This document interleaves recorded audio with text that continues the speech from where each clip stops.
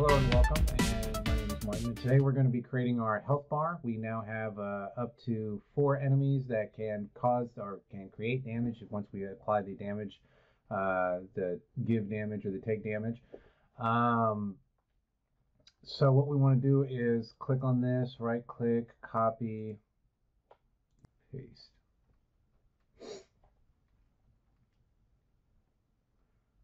All right, now that it's there, let's go ahead and call this project 6 underscore health bar. Okay, and then we're going to double click in there and do the same thing to the project file. Project 6 underscore health bar. Okay, once that's done, let's double click and enter.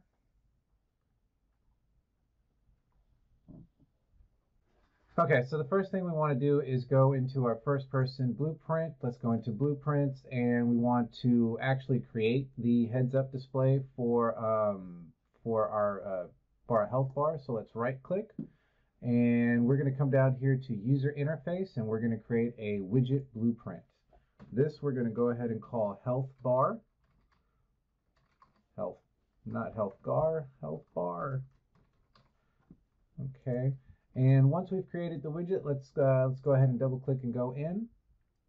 And once we're inside the widget, this area right here is going to be called the viewport. If we were to click and drag down, we would actually be able to see different sizes. So depending on what the largest size that your video game can get to, you might want to readjust that to fit those particular screens. For right now, 1280 by, what was it? 1280 by 720 is fine. All right. So in this area, what we now want to do is come over here to the palette window and grab a progress bar. The progress bar, when it comes in, is going to be a little bit too short. So let's go ahead and widen it out, so that way it looks a little bit better.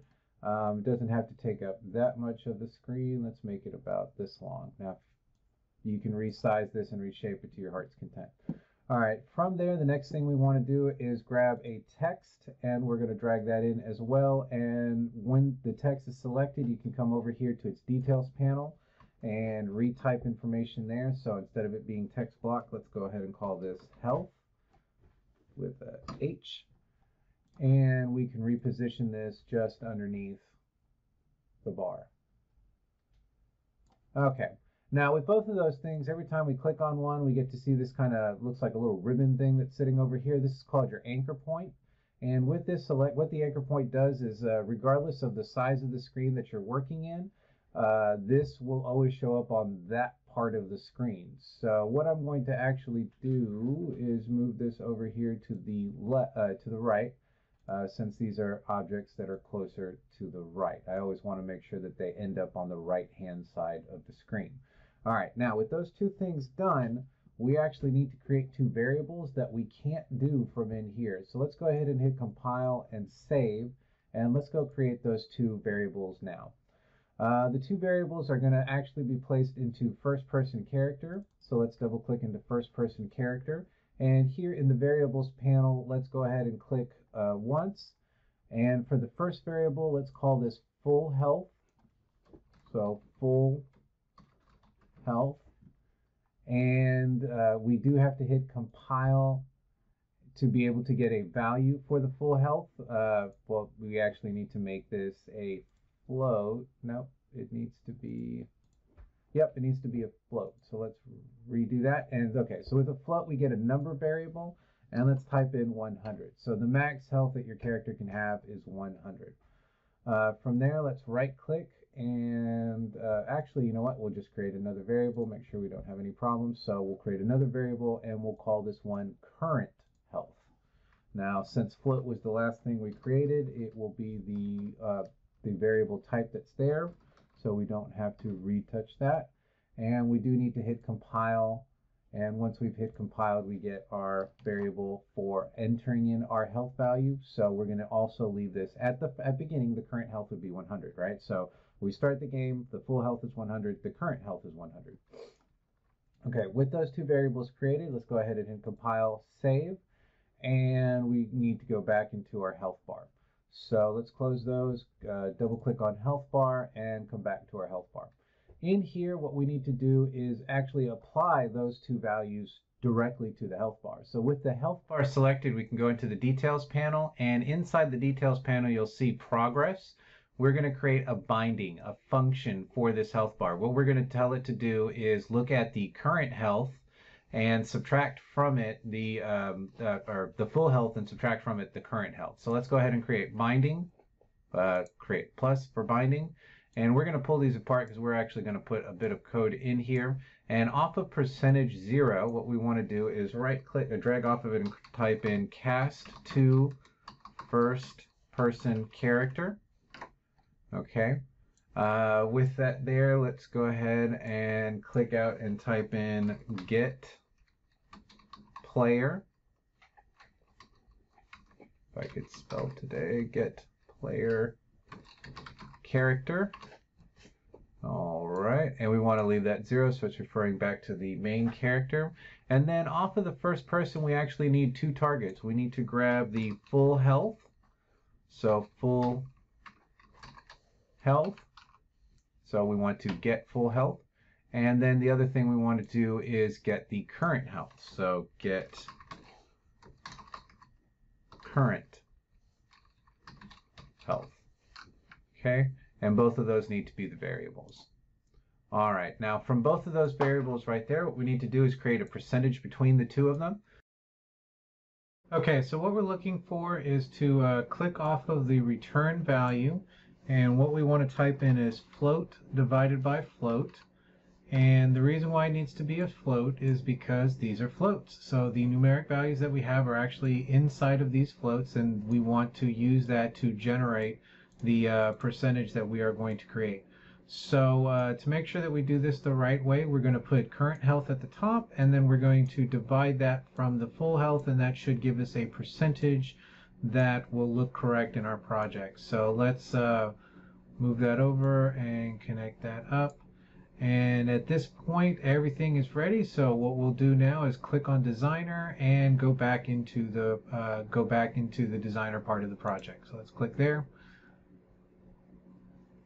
So with those two things done, we can now go ahead and hit File, Save, and close this part of the screen. And now what we need to do is actually have this show up on the screen, because right now it's there. And it's doing its function, but we can't see it as a player.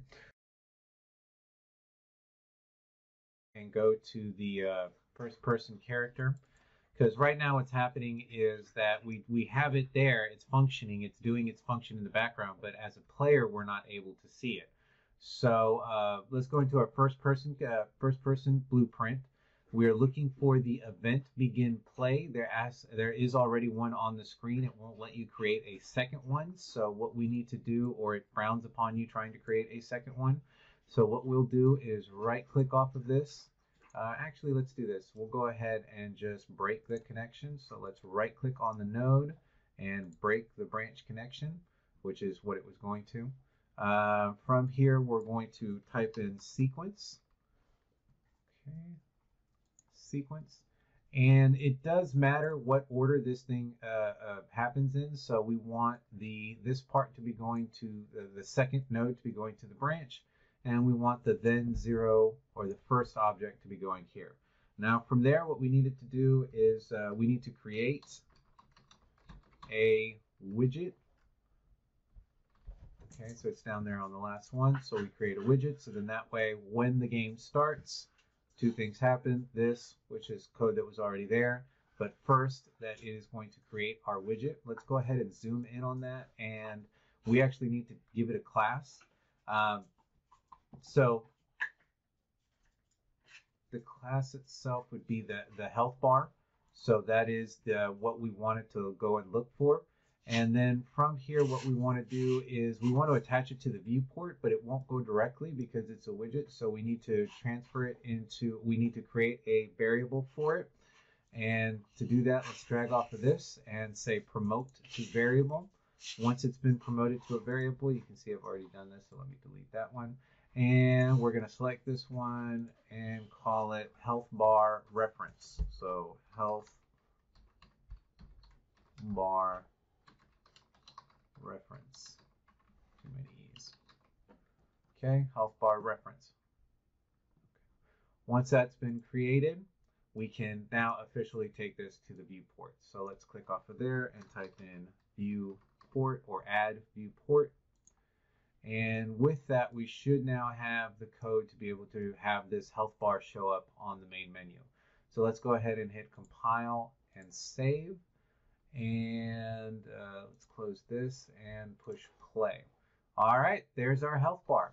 At this point, we haven't given these guys the ability to cause damage to us, so nothing is happening to the health bar, but we do have the health bar up and running, and it is available for us.